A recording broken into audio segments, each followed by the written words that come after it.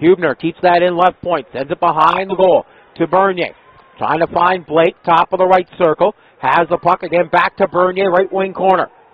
Storm leading score. Pass in front for Boucher, and a huge pad save there from Brandon Bogle. 50-50 table, sign up. You just might have a shot at winning. As Cruz Cote with that big hit just outside the blue line. Face off to the left of Slobojit inside the Storm end. Controlled by the Storm. Thompson looking to play that one out to center. Now McLeod missed that one up ahead. Walker Cote trying to get that for Bernier. Shot. Rebound. Cote scores! Walker Cote! Storm draw first blood here in game number 1. And now trying to move that one out is Como to center.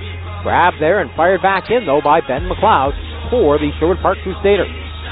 Rutledge, the former Kootenay Ice, traded to the Storm in late November by the Flin Flon Bombers. Brought over the line. Here's Como along the right wall.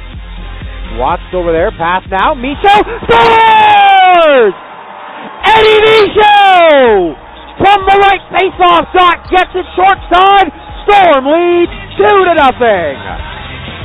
A 4-minute power play. To number 5, Christopher Lanouette. 4 minutes for headbutting. Time of the penalty, 15:36. There is the call. And there's a catch for Cox off the goalpost. Rings it off the 15:36. glove side post. Gets another chance and scores.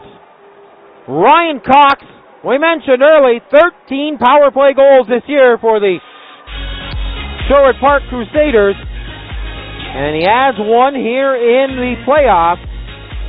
Drops it all the way back into his own end. Michaud now right side to Bernier at center. He'll weave his way down the left wing into the Crusader end. Drops it to Okabe. Working to the slot. Michaud right and scores! Second of the night for Edouard Michaud. As now we have all kinds of pushing and shoving after the goal. Takes a run at Rutledge as he moves that one up. 5 seconds left to go.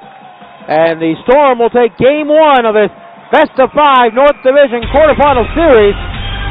A hard-fought, well-deserved 4-1 victory over the Sherwood Park Crusaders.